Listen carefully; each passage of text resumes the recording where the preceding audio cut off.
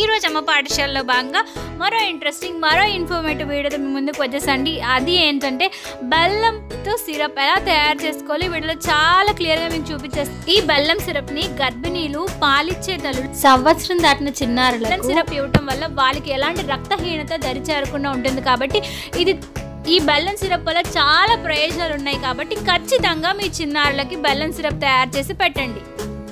అసలు బెల్లం తీసుకోవటం వల్ల ఎలాంటి ప్రయోజనాలు ఉన్నాయో కొన్ని విషయాలు మనం తెలుసుకుందాం. తీయని రుచితో పాటు అనేక రకాలైన పోషకాలను బెల్లం కలిగి ఉంటుందండి. చక్కెరతో పోలిస్తే బెల్లం వల్ల వచ్చే ఉపయోగాలు చాలా ఉన్నాయి. చక్కెరతో తినడం వల్ల వచ్చే ప్రమాదాలు బెల్లంతో తినడం వల్ల రావని నిపుణులు చెప్తున్నారు. సో ప్రతిరోజు ఖచ్చితంగా బెల్లాన్ని ఏదో ఒక రూపంలో తీసుకోవాలి.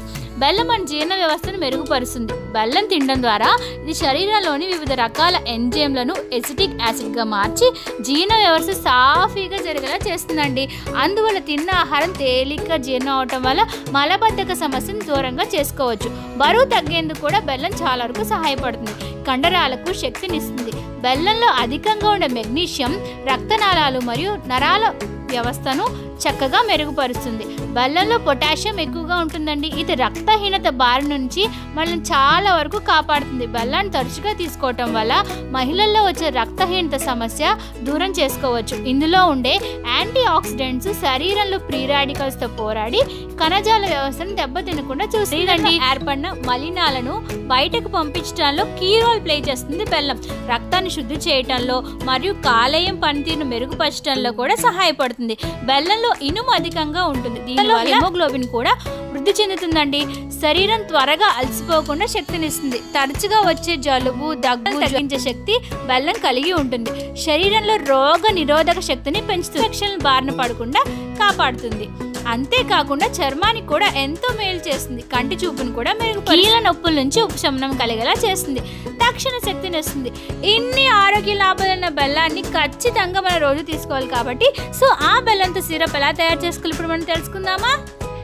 బెల్లం సిరప్ తయారు చేయడం చాలా ఈజీ, చాలా క్విక్గా కూడా అయిపోతుందండి. సో ముందుగా బెల్లాన్ని తీసుకోవాలి. బెల్లం అంటే ముదురు బెల్లం తీసుకోవాలి. అంటే లేత బెల్లం కాకుండా పాకం బెల్లం అంటూ ఉంటారు, కొంతమంది బూరెల బెల్లం అంటూ ఉంటారు. సో పాకం బెల్లం అంటే ముదురు బెల్లాన్ని తీసుకోవాలి. బాగా ఎల్లో కలర్లో ఉంటుంది కదా, అది కాకుండా ఇలాగ కొంచెం ముదురుగా ఉన్న బెల్లాన్ని తీసుకోవాలి. అందులోనే మనకి రిచ్ ఆఫ్ ఐరన్ ఉంటుంది కాబట్టి ఆ బెల్లాన్ని మాత్రమే ఈ ప్రిపరేషన్ కోసం వాడుకోవాలి. తీసుకున్న బెల్లాన్ని చిన్న చిన్న ముక్కలుగా చేసుకోవాలి. ఆ యొక్క బెల్లాన్ని ఒక బౌల్లో మీద ఒక గిన్నె పెట్టి ఆ గిన్నెలో మనం తీసుకున్న బెల్లాన్ని వేసి బెల్లం మునిగేంత వరకు నీళ్లు పోసి 10 మినిట్స్ వరకు మీడియం ఫ్లేమ్లో కనుక మనం దీన్ని బాయిల్ చేస్తే ఏమవుతుందంటే బెల్లం అంతా కరిగిపోతుంది. సో బెల్లం అంతా కరిగిపోయినంత వరకు మీరు ఒక 10 to 15 మినిట్స్ వరకు దీన్ని ఒక మీడియం ఫ్లేమ్లో కనుక బాయిల్ చేస్తే బెల్లం అంతా కరిగిపోతుంది. సో ఇప్పుడు మనకి కరిగిపోయిన బెల్లాన్ని తీసుకున్నాం. ఈ సిరప్ని ఏం చేయాలంటే వడకట్టుకోవాలి. ఎందుకంటే బెల్లంలో మనకి చాలా రకాల చెత్త ఉంటుంది, చిన్న చిన్న పార్టికల్స్, చిన్న చిన్న చెత్త ఉంటుంది. కాబట్టి వాటన్నిటిని మనం స్ట్రెయిన్ చేసుకోవాలి.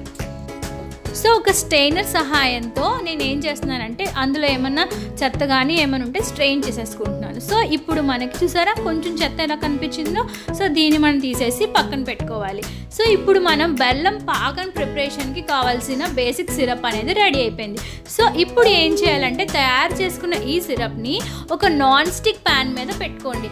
ఈ బెల్లం సిరప్ ప్రిపరేషన్ కోసం నాన్ స్టిక్ ప్యాన్ని యూజ్ చేయాలి. ఎందుకంటే అడుగు అంటే ఛాన్సెస్ ఉంటాయి. కాబట్టి ఒక నాన్ స్టిక్ ప్యాన్ అయినా ఒక మందమైన గిన్నె అయినా తీసుకోండి. స్టవ్ వెలిగించి ఈ మనం ఆల్రెడీ ప్రిపేర్ చేసుకున్న బేసిక్ సిరప్ ఉంది కదా, ఆ సిరప్ని ఈ నాన్ స్టిక్ ప్యాన్లో వేసి కంటిన్యూస్గా కలుపుతూ ఉండాలి. ఫ్లేమ్ అనేది మీడియం హై ఫ్లేమ్లో పెట్టుకొని కంటిన్యూస్గా మనం కలుపుతూ ఉంటే బబుల్స్ వస్తాయి చూసారా, అలా బబుల్స్ వస్తాయి అన్నమాట. మరి ఎక్కువగా కూడా కలపకూడదు. మరి ఎక్కువ కలిపితే సిరప్ అనేది గట్టిగా అయిపోతుంది. మనకి లూజ్ కన్సిస్టెన్సీ రావాలి. అంటే మీకు తెలిసిపోతుంది కొంచెం దగ్గరకు వస్తుంది కన్సిస్టెన్సీ అనగానే మీరు స్టవ్ ఆఫ్ చేసుకోవచ్చు. కన్సిస్టెన్సీ రావడానికి మినిమం 10 to 15 మినిట్స్ పడుతుంది. అది మీరు తీసుకున్న బెల్లం యొక్క క్వాంటిటీ బట్టి ఆధారపడి ఉంటుంది. సో కలర్ చేంజ్ అయ్యి చక్కగా ఒక పాకం రూపంలో వస్తుంది కదా, అప్పుడు మీరు స్టవ్ ఆఫ్ చేసేయాలి. మరి ఎక్కువసేపు ఉంచితే పాకం గట్టిపడే ఛాన్స్ ఉంటాయి. కాబట్టి కొంచెం పాకం కన్సిస్టెన్సీగా ఉన్నప్పుడే మీరు స్టవ్ అనేది ఆఫ్ చేయాల్సి ఉంటుంది. సో చల్లారిన తర్వాత ఈ పాకాన్ని ఒక ఎయిర్ టైట్ కంటైనర్లో పెట్టి అంటే గాజు సీసాలో పెడితే మనకి ఎక్కువ రోజులు స్టోర్ అవుతుంది అనమాట. జనరల్గా నార్మల్గా బయట ఉంటే ఒక 2 months వరకు పాడవకుండా ఉంటుంది. మీరు రిఫ్రిజిరేటర్లో పెడితే అయితే ఒక 3 to 4 months వరకు పాడవకుండా ఉంటుంది. సో ఈ బెల్లం సిరప్ని మీరు ఇడ్లీలోని చక్కగా చట్నీలాగా నంచుకోవచ్చు, చపాతీలో నంచుకోవచ్చు, లేదంటే మీకు షుగర్ రిక్వైర్మెంట్ ఎక్కడ ఉందో అక్కడ చక్కగా పాయసం చేసుకోవచ్చు. చిన్నారులకు అయితే వాళ్ళ యొక్క ప్యూరీస్లో యాడ్ చేయొచ్చు.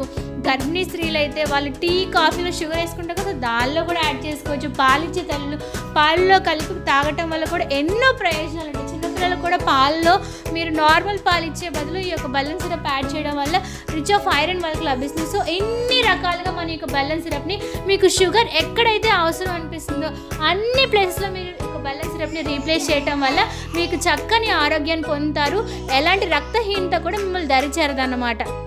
సో ఇంతేనండి, చూసారా ఎంత క్విక్గా చిటికలా అయిపోయిందో. చాలా సింపుల్, చాలా ఈజీ. బట్ దీన్ని తీసుకోవడం వల్ల వచ్చే ప్రయోజనాలు మాత్రం చాలా ఎక్కువ ప్రయోజనాలు ఉన్నాయి. సో ఖచ్చితంగా మీరు బెల్లం సిరప్ని షుగర్ ప్లేస్తో చక్కగా హ్యాపీగా రీప్లేస్ చేసుకోండి, చక్కని ఆరోగ్యాన్ని పొందుకోండి. ఇదండి ఈరోజు వీడియో. మీకు నచ్చిందా? నెక్స్ట్ లైక్ చేయండి, షేర్ చేయండి. ఇంతవరకు కంపార్షన్ సబ్స్క్రైబ్ చేసుకోకపోతే సబ్స్క్రైబ్ చేసుకోండి. మీకోసం మరిన్ని వీడియోస్ ఆన్ ద వేలో ఉన్నాయి. సో స్టే ట్యూన్ టు అమ్మ పాఠశాల. మన ఛానల్లో బేబీస్కి సంబంధించి చాలా వీడియోస్ ఉన్నాయి. అంటే బేబీస్కి ఎలాంటి డైపర్ బ్యాగ్ యూజ్ చేయాలి, బేబీస్కి ఎలాంటి డైపర్స్ యూజ్ చేయాలి, బేబీ ఎలాంటి చిన్నపిల్లలకి ఎలాంటి వ్యాక్సినేషన్ వేయించాలి, చలికాలంలో ఎలాంటి కేర్ తీసుకోవాలి, చిన్నారులకు స్నానం ఎలా చేయించాలి, సింపుల్ టిప్స్తో చిన్నపిల్లలు ఎలా నిద్రపుచ్చాలి, పాల డబ్బాని ఎలా అలవాటు చేయాలి, ఇలా చాలా రకాల బేబీ వీడియోస్ ఉన్నాయి. ఒకసారి అందులో ఏమైనా చూడకపోతే ఒకసారి చూసేయండి. సో ఇదండి ఈరోజు వీడియో. మీకు నచ్చిందా అనేసి లైక్ చేయండి, షేర్ చేయండి. ఇంతవరకు కంపార్షన్ సబ్స్క్రైబ్ చేసుకోకపోతే సబ్స్క్రైబ్ చేసుకోండి. So thank you for watching this video. మళ్ళీ నెక్స్ట్ వీడియో కలుసుకుందాం. అంతవరకు సెలవు, నమస్కారం, బాయ్ బాయ్.